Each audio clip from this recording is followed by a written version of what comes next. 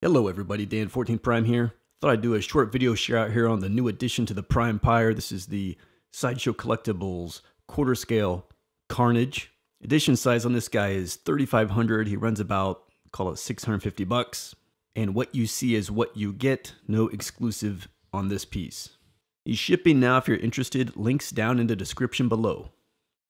Now, if you're interested in checking out an unboxing of this piece, check me out on my Instagram, same handle, Dan14 Prime. It's out on my story. It'll be saved down into my profile, along with many other statue unboxings and sort of first impressions, so be sure to check that out. This piece here, dimensionally, about 21 inches tall, about 18 inches wide, tendril to tendril, and about 16 inches deep. That's of airspace because the base footprint is much smaller than that, even still. And I will say this piece has been growing on me as I've had them together and out of the box. First impressions out of the box didn't blow my mind. I'd still say it's not a blow your mind type of piece, but it's a solid Carnage. Comes together very nicely. And they give you a little bit of all those classic elements, the crazy looking portrait, the big clawed left hand, the big kind of weaponized right arm into the big knife blade thing. Of course, the tendrils flying all over. So with what they gave us with this piece, I feel like they touched all the key elements. You can always have an exclusive and have lots of different swap outs and things, but not always necessary. And I think what they packed into the design here ticks a lot of boxes. Now back to this isn't a blow your mind statue. Again, it's very solid, a simple design, very displayable, solid sculpt. It's Daniel Bell on sculpt. I would say the design and the character doesn't allow him to really show through his brilliance, which tends to be superhero male anatomy and just muscles and things like that. Those are more the types of characters and designs where you really see a piece and say, oh yeah, that's Daniel Bell. With this one, and it being Carnage, it doesn't pop out as much, but what he done here is very, very solid and well done. The symbiote, the dark elements, really pop nicely. It's the nice blue-black sort of colorized effect going on in there, so that's fantastic, depending on how the light hits it and different pieces. So that looks really, really cool. It's what pops on the piece the most, as well as just their flair with flying everywhere. Very dynamic sort of effect to the overall piece. Now the underlying red for me just comes off a little bit too matte, a little blah. I think it's missing a bit of sheen. Not that you want it to be glossy, but I think like that satin eggshell sort of sheen that we typically see on the Spider-Man pieces. As I look up at the latest symbiote Spider-Man and my even prior before that Spidey PF, a little bit of kind of a satin sheen to it. The red is missing that, so it comes off just kind of flat and blah. Dare I say, even almost plastic looking up close. And on that plastic point, this is a polystone statue. I had to go back and check the listing on Sideshow itself. They say polystone.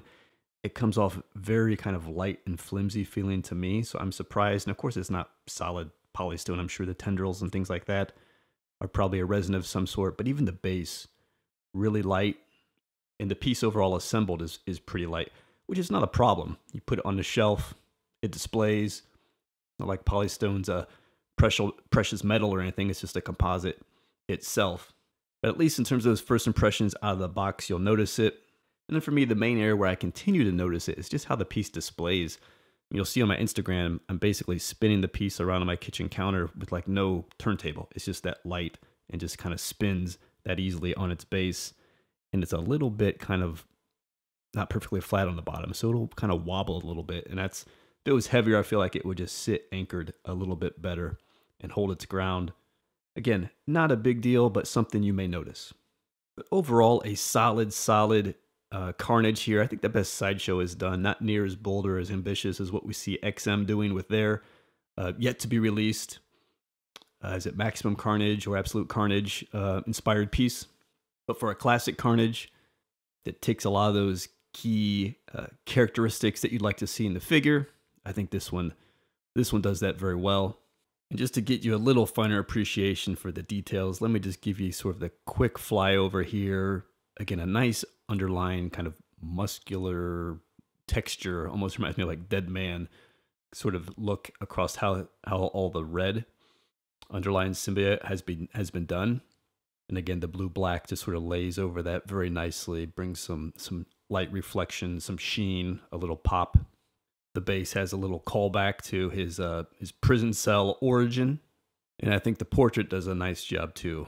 Haven't talked about it enough probably, but really just nasty looking kind of mouth, fangs and everything as you'd want with Carnage. Got those big crazy just unwieldy eyes, so those look cool. But I think for one portrait we get here, this really is going to bring a lot of what you want. So there you have it, guys. Sideshow Collectibles' latest quarter scale Carnage PF. Very displayable piece, dimension-wise. I would say solid, reliable design. Nothing really ambitious or fantastic, but a lot of key comic elements and characteristics from Carnage that we'd want to see have been incorporated into the design. And again, Daniel Bell sculpting it through.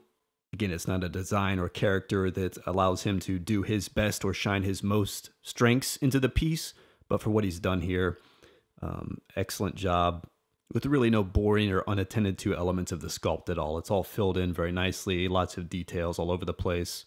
And again, I'd say very good portrait. So thanks for checking out the video. Again, the unboxing, some first reactions, thoughts out there on Instagram, same handle Dan14Prime. Links down in the description below to Sideshow and other assorted shopping places if you're looking to pick up Carnage here or any collectible. Any shopping you do through the link supports the channel, no cost to you. So thank you very much for that. Appreciate it. I'll see you next time.